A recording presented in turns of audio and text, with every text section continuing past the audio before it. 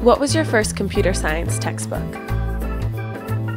I feel like it was called like Java by Construction was my first textbook. It was like an introduction to programming in Java, which I took in a freshman coding class in Princeton. My mom gave me a textbook when I was about 8 years old on Introduction to Python, and she started reading it to me while I was in class, and that was a huge moment for me. I got a textbook on MATLAB programming, I think, and I don't know if I ever cracked the spine of it once. CLRS textbook, the algorithms textbook that they use in the algorithms class here at MIT.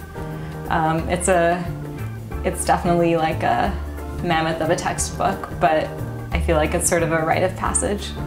I wasn't a huge fan of textbooks. I mostly read the course notes that were posted in a lot of classes. But there's an Introduction to Algorithms textbook I used. I think it's by one of the Kleinbergs and maybe Ava Tardos as well. And that was a great textbook. I love that textbook, and it's really fun because each problem is sort of structured as like a little puzzle that you have to solve. So that was my first textbook that I enjoyed.